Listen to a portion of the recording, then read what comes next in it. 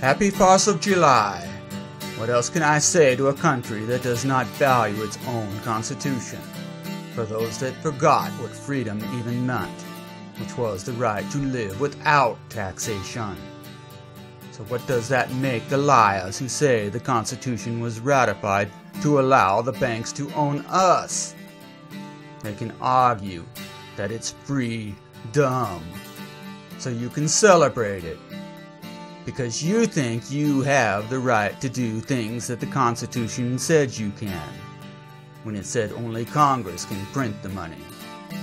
It was because if the banks did, they would own you.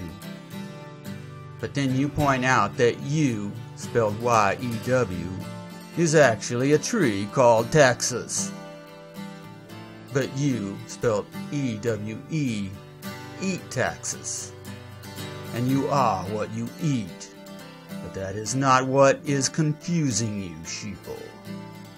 It's how men swore an oath to uphold the Constitution, knowing it has not existed in over 152 years, because you were all born into slavery, because that is treason.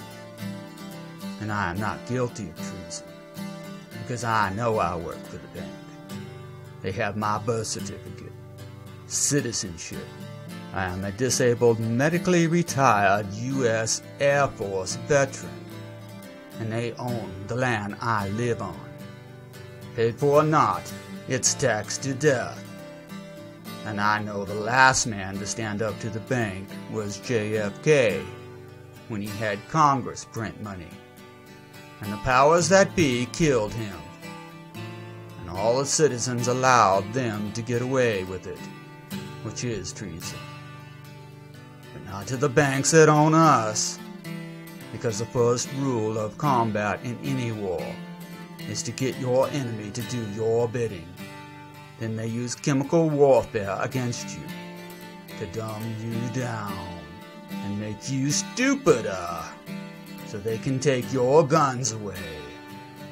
Because you do not learn from history, because they wrote it, so it's all lies to make them look good and make this whole thing look legal.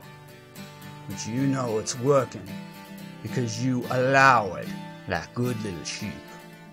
The truth is that Lincoln was legally executed by the militia, who became outlaws in their own country for defending the Constitution. But the citizens allowed this just to get paid in money. Treason was allowed to exist for over 152 years because no real men stood up to the banks. Even though the Constitution allows us to overthrow a corrupt government, they made that treason, proving that the Constitution does not exist. And sure, there are a few that stood up to the bank. JFK was not the only real man this country produced. But what is the point?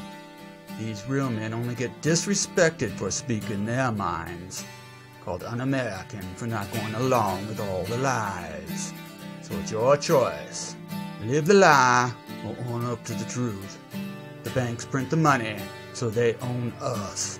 It's the 4th of July, and it's the biggest holiday in the country, and most celebrated, next to the 911 lie.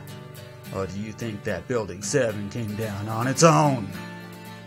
Wake up, America. The Constitution is gone. So wave your false flag and pretend all you want.